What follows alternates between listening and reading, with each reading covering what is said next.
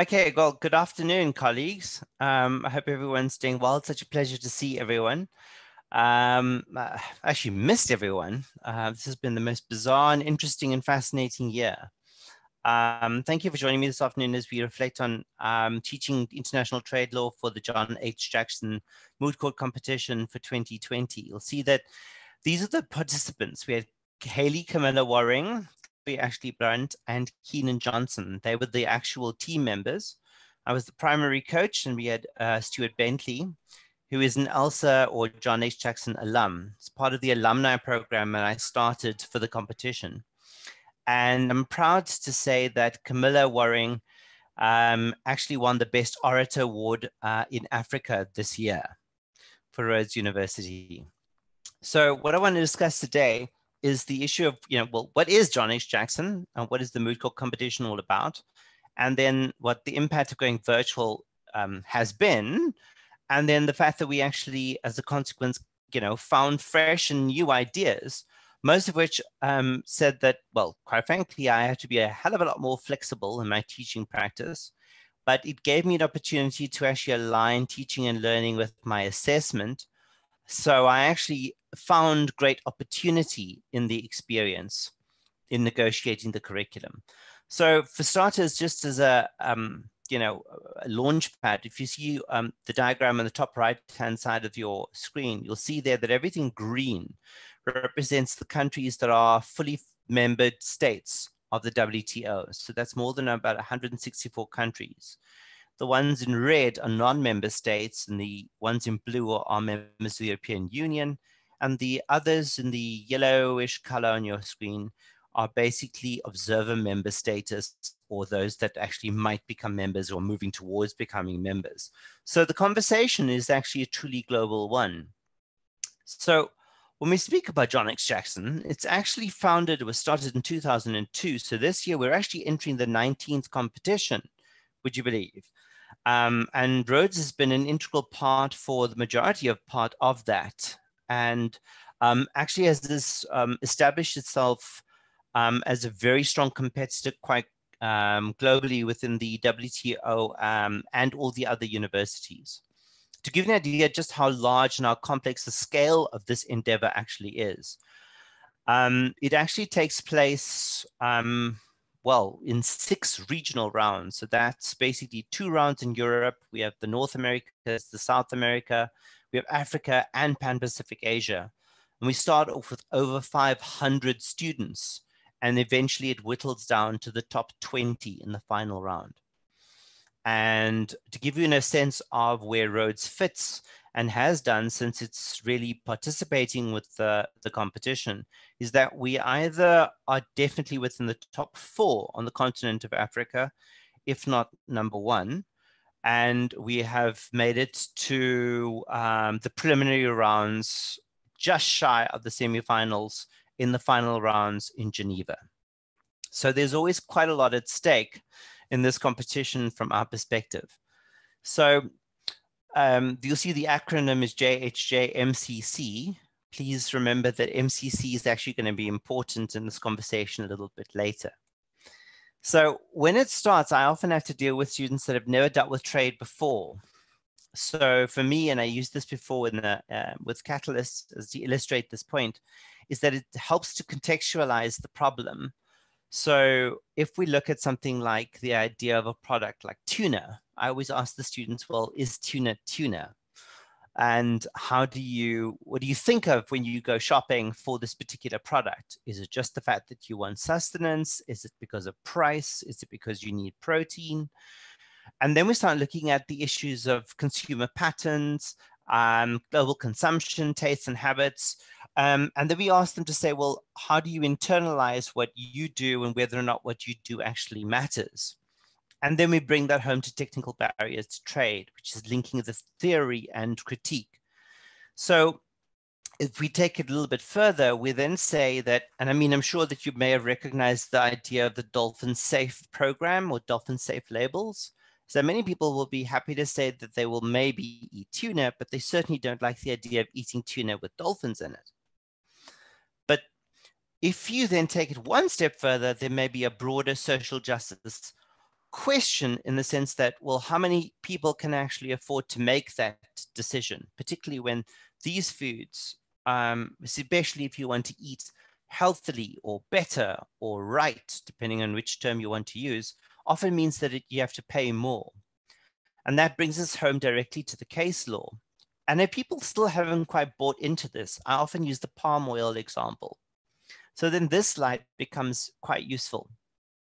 And if you take a few minutes to have a look at this slide, you'll then see that there are various products that become quite familiar. Everything from perhaps Wrigley's or Kellogg's to Coca-Cola and Nestle and Johnson & Johnson. And within that, I'm sure you will find that there are certain products that you actually personally use. You might be, enjoying Lay's as chips, or you might enjoy chocolate through Nestle, or you may be using Vichy or Olay or Ralph Lauren, various Kellogg's products. Now, what does that mean? That means that we collectively actually all contribute to the following. And this is where it really becomes quite disturbing, that we've actually collectively through our unconscious behavior contributed to the destruction of natural vegetation in particular areas like Sumatra and Borneo. And at first you feel very removed from that, but it becomes something quite real when you realize that palm oil is pretty much found in almost 50% of all supermarket foods. And that by continuing to use it, we all contribute to over 50,000 orangutans that have died because of deforestation, not to mention the carbon emissions, which are actually on the increase because of the methods of deforestation that is currently being used. And the reason why this is so important is because the JHA-MCC also speaks to the Sustainable Development Goals. So part and parcel of this is not just pure legal thinking or your traditional views around a fictional case with teams around respondents and complainants states, but we also have to address issues that may touch on anything from poverty and matters of gender inequality to issues around what is below and above the sea and even climate change. What is interesting is that this competition normally takes, in terms of preparation, roughly around 12 months. And that's because we're taking traditionally LLB students from Rhodes who then compete in Kenya in the African rounds. And then if they make it into the top 4, then they compete in the final rounds in Switzerland. Interestingly enough, the topic which has just been released for 2020-2021 is Boudica, measures relating to the importation and marketing of nutrition food bars, which actually really deals with the issue of global obesity and the pandemic related to that, particularly relating to the marketing of food as nutrition bars. So it actually forces you out of your comfort zone. And in fact, it doesn't become a purely legal problem. It becomes legal, economic, social, and in this instance, even a chemical problem. So we have to partner with various other departments within the university to help extrapolate and unpack the legal problem. So our law students are exposed to various different types of thinking and schools of thought. So the selection team and the process is quite onerous in itself. And this is when everything happens smoothly. There's an internal selection process. So I'm already underway with that. And I have to select students from the LLB penultimate year. In other words, their first year of LLB, because I need students who are still in their final year who are going to compete in 2021. And then I have to give them a bit much of a crash course between 2 and 4 students about international trade law in its totality, and then relate that to the actual case, which was already launched on the 15th of September. And now look at the timeframes. We then have clarification questions, which have to be submitted by the 15th of November. And then we have to work throughout December to work on the heads of argument, which has to be submitted by midnight in Geneva on the 10th of January, 2021. The team then has to be ready to present oral submissions, either in Kenya in person, but more than likely virtually, in May 2021. And at this point, I need to emphasize that this is definitely one of those competitions that is not a sprint. This is definitely a marathon. And the type of students that are selected need to have strong research capability. They need to have strong critical thinking abilities, but also they need to possess abilities to move between oral arguments. So it's quite a well-rounded student or students that you're looking for. So in the normal scenario, it means actually interviewing students based on their based on their written submissions. If you make it to the top 4, you then present your oral submissions in the final round in Switzerland, July 2021. Now, what would the benefits of this competition be and what makes it so different? Well, for me, the easy and straightforward and the most glaring point is that this is the epitome of praxis. I teach students about the dispute settlement understanding, which is the DSU, which is about, in effect, our civil procedure at an international or a multilateral level, how to deal with and actually materially address issues of disputes before an international panel at the World Trade Organization. So this goes well beyond the theory. So that we take the academic principles and we have to apply the civil procedure element as well as the covered agreements as well as case law. Now, at this point, we're already taking them further out of their element because in South Africa, we have the principle of stare decisis. In other words, the principle of precedent that higher courts making decisions, therefore impact lower courts, which have to follow those decisions. And that's pretty much turned on its head internationally, whereas this now lies very much on the interpretation and the reading and the wording of the covered agreements themselves. And the panel is actually the most important feature in terms of how one addresses and deals with this in that particular moment. So all the other cases are of persuasive value. Here, through this particular project and this particular program, the students as well as the coaches or lecturers actually get to meet the true panelists and the ambassadors and the experts who have crafted the legislation and the theory that the students actually study. So it becomes a truly global training and recruitment exercise. And I'm proud to actually say that not only have we had several successful students from Rhodes who have won various projects, such as internships at international firms in Brussels, to master's projects all over the world. But one of our Zimbabwean students in Kimberley, Njeka, in 2016 was awarded a full master's scholarship. She's completed her master's program and is now working at the World Trade Organization in the Legal Affairs Division. So this really closes the circle between LLB all the way through into a profession. So how has this impacted me in my teaching and my practice? Well, with the advent of COVID-19, we were forced to address matters of alternative methods of assessment. And in the law faculty, that sends shivers down our spine, to be honest. And it became apparent that linking and working with the DSU and the case study was a natural synergy.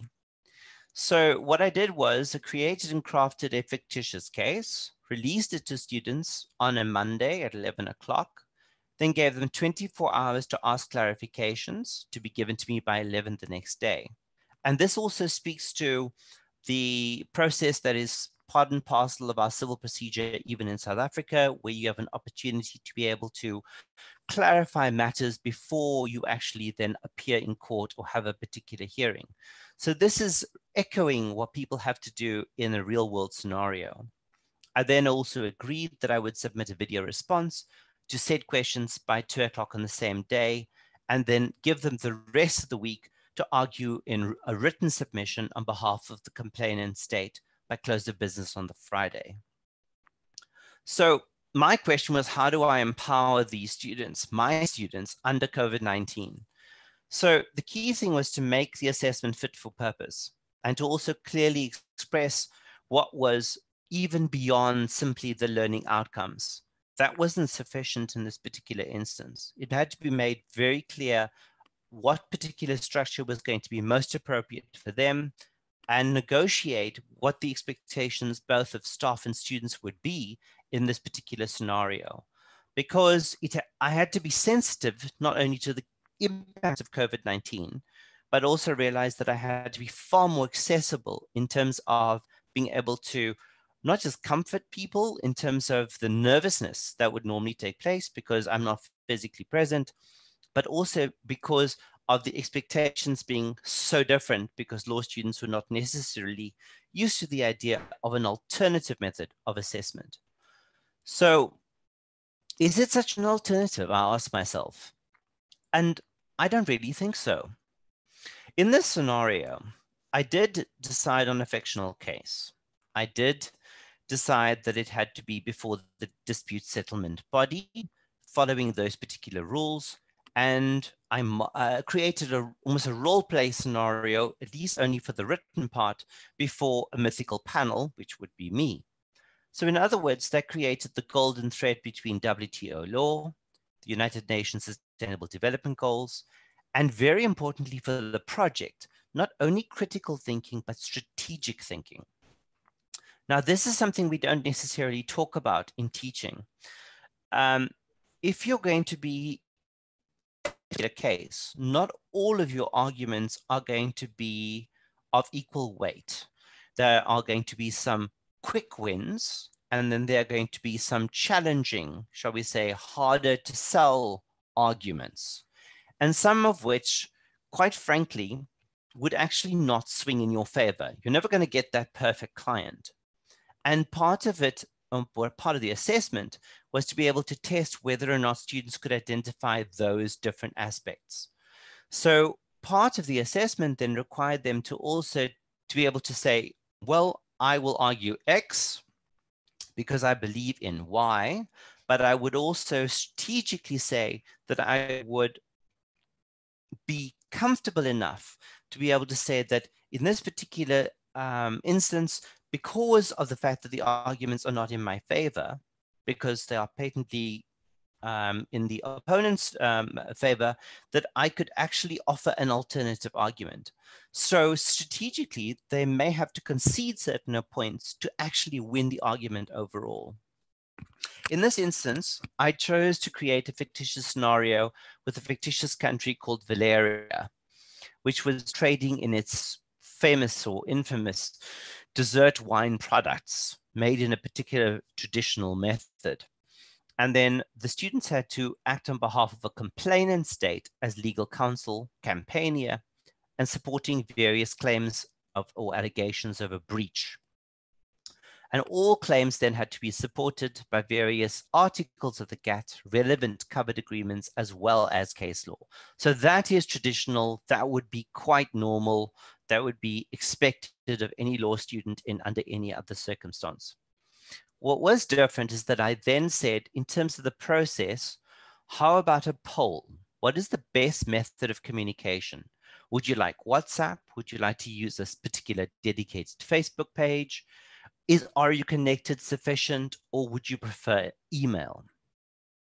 Interestingly enough, law students at this stage, being quite well trained as to matters around personal security and protecting their own personal information, are loath to enter into WhatsApp groups. Some of them loath to enter into Facebook groups, so they are far more comfortable to send things either via Are You Connected or via one particular channel. But that was a negotiation between them. Then we had the clarification questions, again aligned directly within the DSU. So that was echoed and had to be recorded. So once again, reinforcing the dispute settlement understanding that we covered in the first part of the first semester. Then they had the opportunity to deal with the feedback questions. And of course, total of 5 days to deliver to the panel, with the opportunity at the end that I had to be able to call on 4 random students to speak to their assessment in order to meet the validity requirement, giving them 24 hours notice. So how did we get through this? We personally had a bit of a, I suppose, a mantra. So for those of you who watch Schitt's Creek, our mantra was, well, if Moira Rose could live in that motel, then I can do this. And that's what we did. So from a normal scenario of having to meet in an office or the library, this was our team. This was how we met. This is how we met on average 3 hours per session. And the reason for this is because every single person that had to present did so before every other member. And then we had time to critically reflect on their particular submission. They would then have to take those notes and amendments and then revise their submission in order to present for the next. So we would start with a complainant state. Each one would go in order. They would present, we would critique, we would question, we would throw up more ideas around what needs to be researched or possible gaps in the research, assign tasks, and then we would do the respondent state the next day, the same exercise. And when we went back, say 2 days later, to come back with a complainant state, we would then supplement the information that we have learned having done the research over the past few days. And that's how we completely continued to evolve and also practice with the new media. Remember, this particular competition is, as I said, a marathon. So if you had to take these 3 participants, that meant that in total, they would have to argue for, say, 45 minutes. They then, as the complainants, would have to stop. The respondents would have to then start with their 45 minutes.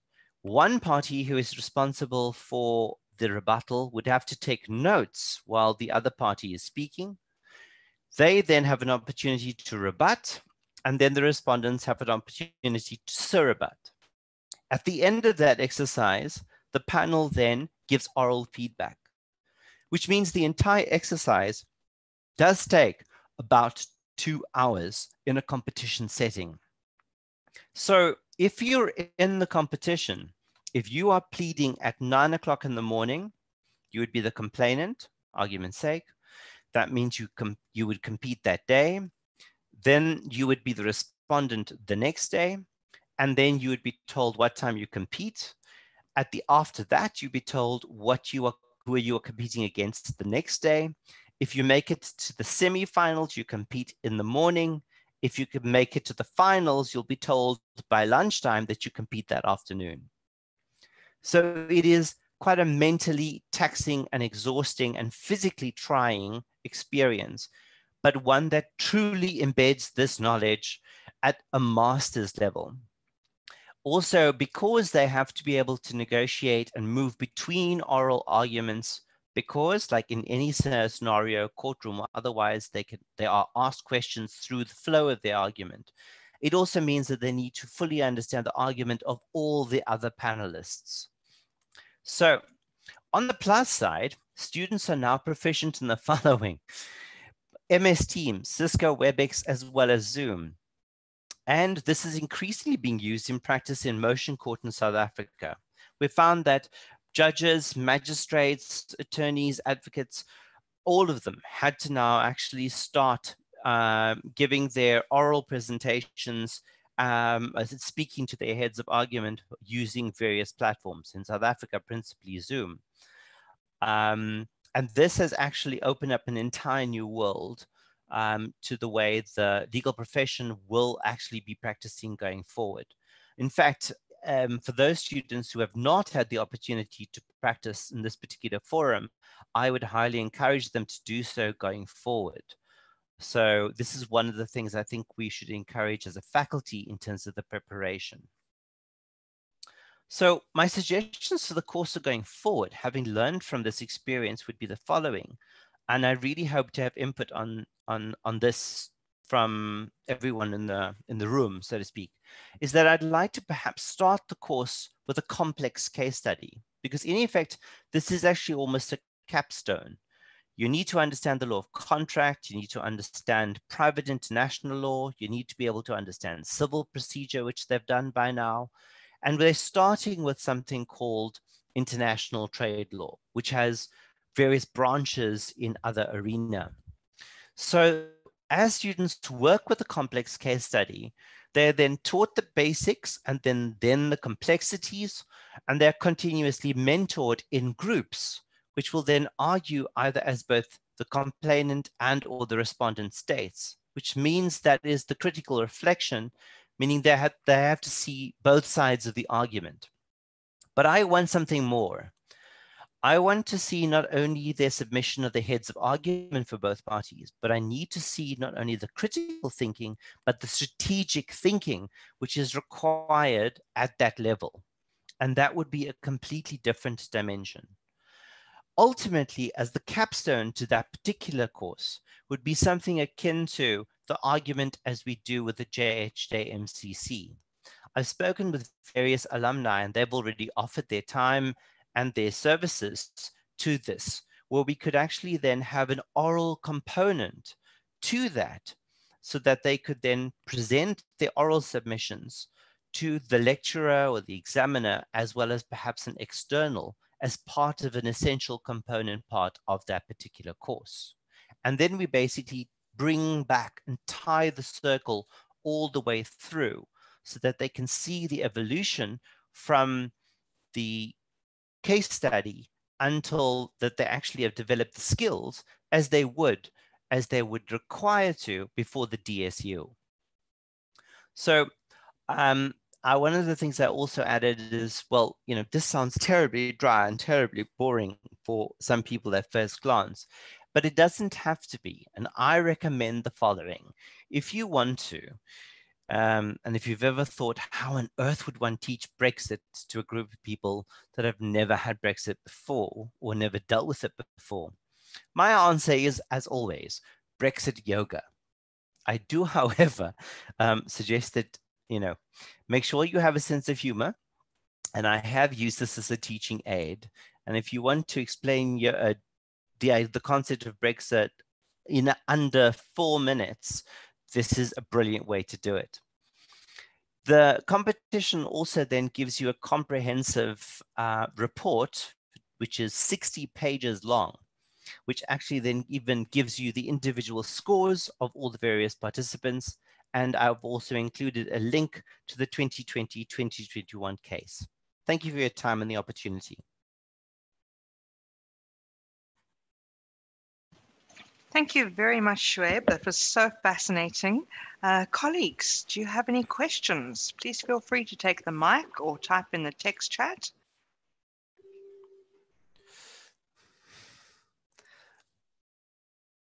Oh, wow. I don't have so many questions, but just to really say, Shuaib, I think it's amazing what you did and then what you have learned from it, and how that's going to impact on your practice going forward. And the whole authenticity of the assessment is just amazing. And I do think it's a capstone project because they're needing to draw knowledge from all over the place. It's not like just one little body of knowledge or set of outcomes. It comes from all over. And I love, yeah, sorry. Sorry, Lynn. I mean, do you think, because this is something which I'm seriously considering taking forward as the way I want to teach it next year, is that, I mean, instead of a sit-down exam, or a traditional sit-down exam, that this is a far more practical way of assessing, because this is quite literally what they have to do in practice. In fact, it is what they have to do. What they have to do. So in fact, a traditional sit-down exam is almost too artificial and is not best placed in this instance. Absolutely, Shuaib. I mean, I think that's the main point, is that you are thinking of making your assessment so much more authentic. And I suppose the only thing to think about is, will you be able to prepare your students sufficiently for the kind of summative aspect of it? I think maybe that's just something you need to think about. You can't just pounce it on them. There has to be, as you know, scaffolding and preparation. But I'm sure you've thought of that. Yeah, that's why I start off with the DSU and I start off with the civil procedure element. And where, because there are normally alumni who are here doing master's programs and the like, and I can partner them with Rhodes alum who have done this, that they then actually can assist the smaller groups in building them with the expertise on how to actually negotiate dealing with the oral argument element. I think the idea of partnering with alumni is really great. I mean, that's kind of peer learning, just a little bit more experienced peers. But I think that'll be really useful. But a question that Nicola's just asking, which is what I also wondered about, is the scaling up. So how can you use this process with a larger number of students? Sorry, Nicola, I just took your question. Yeah, I see that. So well. No. I have been thinking about that, because I mean, that's one of the big things, is that it's so easy. It's easier to work with smaller groups of people, and it is a truly labor intensive exercise for this competition at that particular level, particularly because they are dealing with the very panelists. These are the people who actually, negotiated the Marrakesh Agreement. These are the people who are in the room. But what I have done is I've spoken to colleagues of mine who are in Switzerland. These are the people that train the lawyers for developing and least developed countries, and they, as well as my colleagues in Ecuador. And they have already worked with us on training some other students. So there are people who are, so we can use Cisco WebEx and other platforms to continuously actually train students using multimedia. So what's interesting about this is that then students can see recorded videos, they can watch it at their own time, they can participate a little bit later, they don't have to participate in the massive sessions. So that can be broken down. What I've done for another class just this morning is when students have asked me a particular question about a particular topic, but I find students particularly are afraid to use forums. I was chatting to Nicola about this morning. Mm-hmm. So they will ask a question, but then I create a specific little video about how to unpack that. So this morning I found that it was about the solvency liquidity test in company law. But what I find is that I think the root of the problem is that because these are not law students, no one has taught them how to interpret or how to read statutes. So whereas law students are taught this in an entirely standalone module. So I created a smaller video, which is literally how to take a statute apart step by step and read it for meaning. And then they can take that skill and they can then use that in any other discipline whenever they have to read statutes. So, that's amazing. And this isn't something you probably would have done prior to lockdown. Not at all. Not at all. So this is, it literally, I mean, I won't lie, it did take me pretty much the whole of last Friday, because I practiced with it and I worked through it and I, almost workshopped myself through it. And then I broke it down into various subsections. Do you want me to show it to you quickly? Yeah, and I mean, the upside of having spent that time is now you've got it, and hopefully it will be good enough for a good number of years. Well, that's the thing. So I'm not sharing screen, and my apologies. Sorry, I forgot. And then I'm going to keep quiet a bit to give other people a chance to ask questions and respond. Oops. Yes, anyone else? Okay, I'm going to share screen. There we go. Can you see that? Yeah. Okay, so this is just a Q&A about solvency and liquidity, learning outcomes, fine. And then breaking that down into how to read law. So the fact that it actually speaks to a theoretical approach. So it's not just a case of reading, it's about reading for meaning. So, grammatical approaches, purposive approaches, Bill of Rights, etc. Giving an example of Latin. So, and then I literally broke it up. So how to decode the structure. And then, so what each word, each letter would mean. I'll quickly run through it. Then I just took a picture of the applicable section, which is section 4 for our purposes. And then on the right-hand side, I literally broke it up into keywords. So what they should look for. And then I literally took 4.1, and then I said within 4.1, these are the tests that, so in other words, what it's actually asking you for. And then I said, what you should be asking yourself is this little question. And I put the question at the bottom. And then I took it even further. And then I said, in order to read it, these are the steps. So section 4, subsection 1 gives you your purpose. What is this about? But then you break it down into the following steps in order to apply it. And then I went even further. And then I said that sometimes a step requires you to reread something. And then I gave them tips, as well as an exercise with a practical scenario, and then why it was so important. So that's what I then did this morning.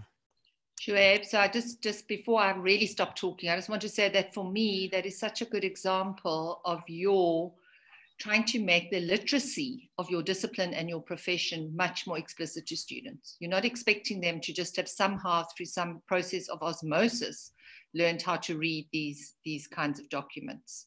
You are actually teaching them. No, in fact, what I actually told them is, if you are struggling with this now, that is entirely normal. It's not, and I also tell them, quite frankly, it's often not you. In this instance, it might actually be our fault, because lawyers are actually write really badly, and most legislation is very poorly drafted. So and then unpacking it and tearing it apart that way hopefully helps them so that they have acquired a new skill that they can use. Definitely. Nicola, do you want to take over?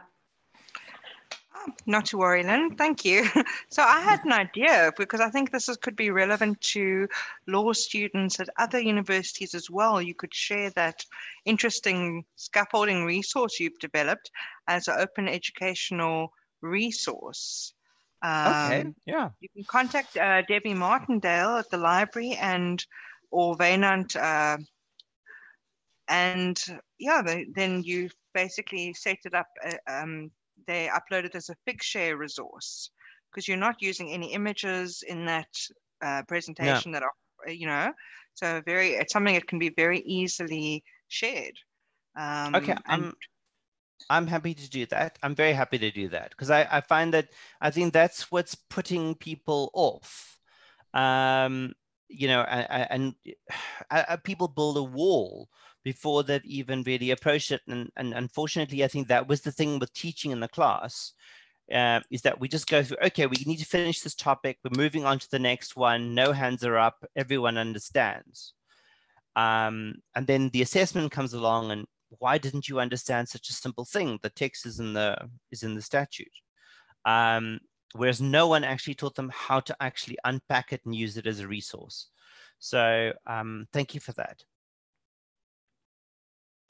It's a pleasure, Shuaib. And I see Lynn's got a question. Are there any other resources of this nature that you could make for your students?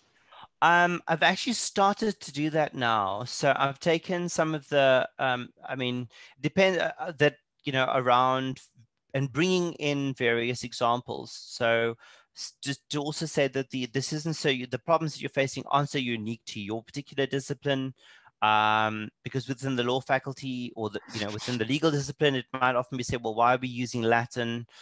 And I say, well, obviously it's because it actually helps avoid confusion and ambiguity, because it is universal in that sense. And that often has a huge impact on cost, because it's when you have confusion and you have ambiguity that you have litigation. And then, that creates further inequalities.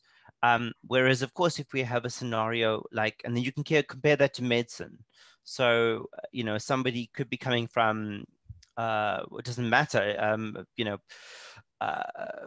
Mauritius, they could be speaking French, what have you, but it doesn't matter, because the actual discipline is so universal. And that is the key thing that I really wanted to first drive home to the students. Well, I think they're fortunate that you have had these insights and are thinking of different ways of supporting them. I think it's brilliant. Yeah, well done, Shuaib. Thanks, Len. I appreciate it.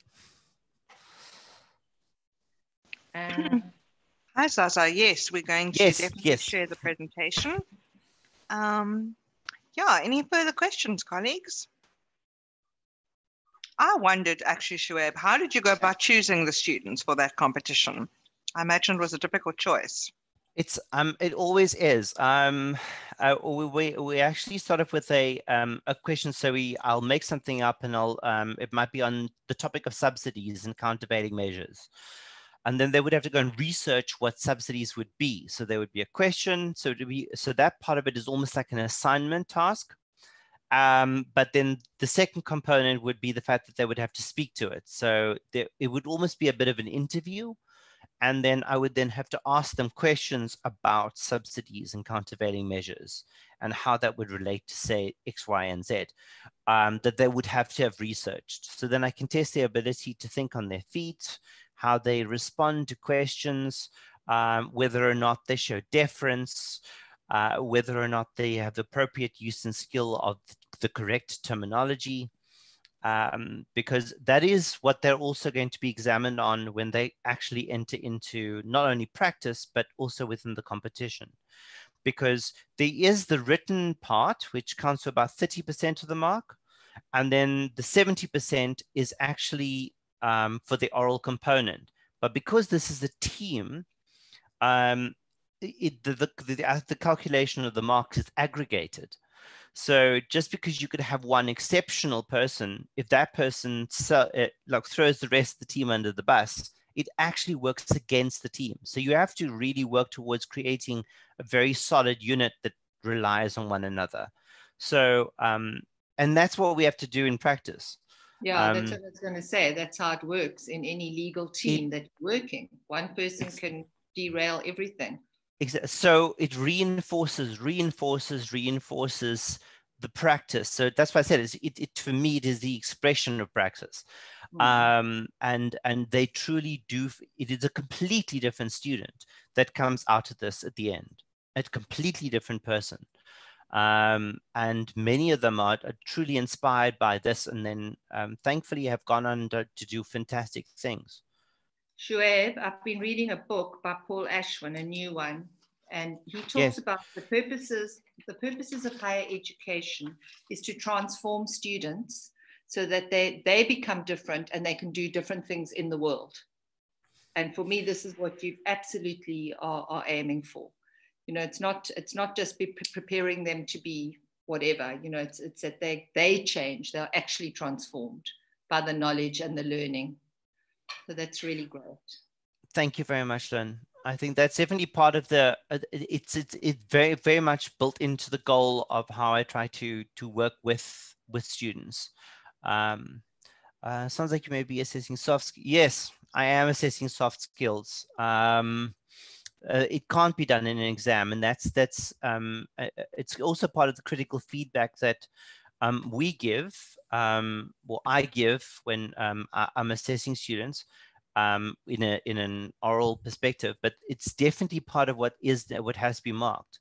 So I have had a situation, for example, unfortunately, I won't mention the year or the name of the students, but where I'd be, like I said, it's a marathon. So they, were exhausted by the end of this. By now they know the panelists. And the panelist, was a bit naughty, but kept asking quite a probing and difficult question, which the student felt that they had already answered. And they literally just they broke character a little bit. And they let it slip. And marks were penalized for that, because one has to show deference and respect to the panel. After all, these are the big learning curve for that student. But yes, and they learned that lesson the hard way, and also because it also penalizes the team. Yeah. So and it has very material consequences for your client, because we're talking about potentially millions, if not billions of dollars. That's the arena that they're operating in. So what it must be grueling, but what a privilege to be part of that kind of experience for those students. Yeah, I think, all things being equal, we anticipate we will still be virtual next year, but we hope by July that at least the students will be able to attend the final rounds in person in Geneva. Because what I do when that happens, another part of me kicks in, then I set up meetings and interviews so they can go in and, in effect, go in with their CVs and meet law firms, and they can attend and apply for the internships. So there are parallel sessions during the breaks that I schedule, so that they can perhaps, work on their, well, not perhaps, so they can actually strategically work on their careers if they want to work within international trade.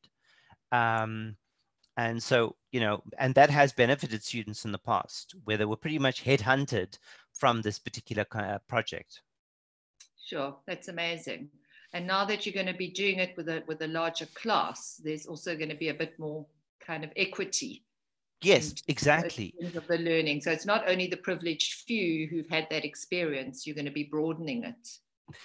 I will say, though, that the plus side is that having worked with smaller groups and having done it a few times now, that has given, and that I've built a reputation amongst my colleagues in the field, having inherited this project as a legacy project. I think now it'll make it much easier. I mean, my colleagues in Switzerland are offering their time to give online sessions to the trade law class at Rhodes for free. Absolutely. So that's amazing. So 2021 in that instance is looking up. So I'm already positive about that. I was chatting to Nicola earlier about the fact that I'm already planning my year for that perspective. So I think that's going to be good for them.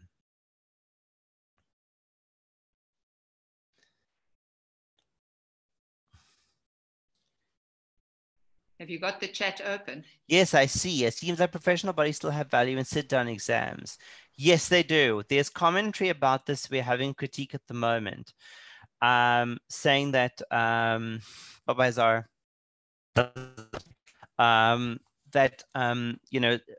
and that firms are very hesitant and are nervous about employing, students that haven't sat for sit-down exams.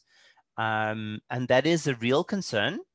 But that's also because I think they're not necessarily sure about how the teaching has taken place across the country in terms of the field, but also that the legal profession tends to be quite slow to turn in terms of, it evolving in itself. I mean, COVID-19 forced lawyers into a completely different space. And then they realized, wow, we can actually do this. We might be dressed in our robes and everyone's in chambers, but the cases are still being heard. Motion court was still being heard. Affidavits and what have you could be dealt with. Court processes could still go ahead. And that was at the height of COVID-19. So I think that the profession there is definitely open to evolution. I think it's still nervous about what the outcome of the students will be in terms of their learning as a consequence. I think the barometer about, whether or not all the assessments are of equal value or weight, or have, I suppose, been thought through and implemented well enough across the board is a different question. So that is a legitimate concern, I think, for the profession. Yeah, most definitely. Wow. But it's so fascinating to see, even how the legal profession had to adapt in these difficult times. Any other comments or questions, colleagues? Just to say thanks to Shuaib. I'm so pleased. I made the suggestion. You contact Nicola. I'm so pleased you followed up, and I'm so sorry I nearly missed it. No, thank you very much. I was busy reading that new book I got my hands on and lost track of the time. Thank you very much, everyone. I enjoyed it very much, Shuaib. And thanks to Nicola for setting it all up. Yeah, thank you, Nicola. Yeah, it's a pleasure. It's really fascinating to hear how colleagues in different disciplines have been responding, not just to the pandemic and in their field, but also, the implications for teaching and learning. Yeah, and how innovative you've been. So thanks so much, Shuaib, for sharing with us today. And yeah, thank you, colleagues, for joining, and hope you'll keep well, and best of luck for your term 4 teaching. Thank you very much. Take care, everyone. Thanks, Shuaib. I said I hope Bye-bye. to see you face to face sometime soon. Yes, definitely. Table Thank 2, you. when they open up, we'll be the first ones there. Definitely. Take care. Okay. Well, Bye-bye. bye. Bye, everyone. Thanks, Bye. Nicola. Cheers.